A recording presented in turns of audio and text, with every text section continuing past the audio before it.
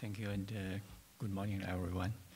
I just acknowledge Professor Ken Julian, Chairman of the Board of Governors at UTT,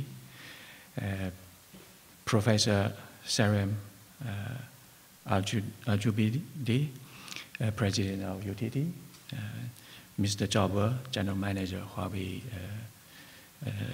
Technology, and all protocol observed. It is indeed my honor and pleasure to attend this function this morning to witness the signing of MoU on the program of Seed for the Future between Hauwei Technology and UTT. And my sincere congratulations to both sides. And your cooperation on the development, on developing information, communication, and technology, ICT talents, is indeed mutually beneficial. And in recent years, China and Trinidad Tobago has enjoyed closer exchanges in economy, culture, technology, and other fields. And the Seed for the Future program will offer Trinidad Tobago teenagers opportunity to study and work in the Hauwei headquarters, allowing them to share updated professional knowledge of ICT and as well as managerial experience. And meanwhile, I hope participants for the program will have a better understanding of modern China while they are in China and make full use of what they have learned and experienced to promote China and Trinidad Tobago relations. In the fall of 2013, Chinese President Xi Jinping put forward the Belt and Road Initiative. He called on the world to inherit the Silk Road spirit, which is peace, cooperation, openness, inclusiveness, mutual learning, and mutual benefit, and follow the principle of extensive consultation, joint contribution, and shared benefits. The ultimate aim of this initiative is to enhance complementarity and synergy of development strategies and to promote common progress of participating countries through closer international cooperation.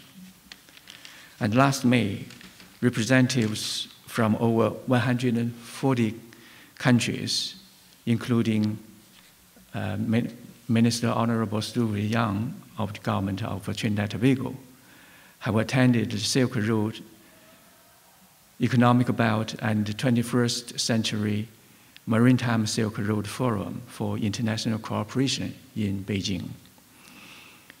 And currently, over 80 countries and international organizations have signed a cooperation agreement on Belt and Road Initiative. And entering the new era, China and Trinidad and Tobago economic cooperation has been deepened.